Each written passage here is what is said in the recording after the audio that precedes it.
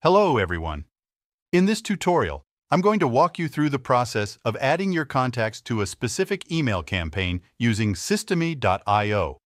I'll show you step by step how to add contacts and tags to your email campaigns in Systemy.io. Now let's get into it. First, let's head over to the Systemy.io platform by using the link in the description.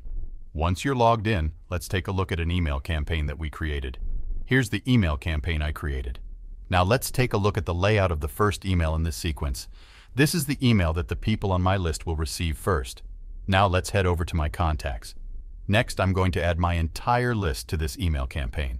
I'll click on the circle to select all contacts. Then I'll go to the bottom right-hand corner and click on More Actions. From there, I'll select Subscribe and choose the specific campaign I want to subscribe them to. And there you have it. The contacts have been successfully added to the first step of my email sequence. Don't forget to click the link in the description to try Systemy.io for free.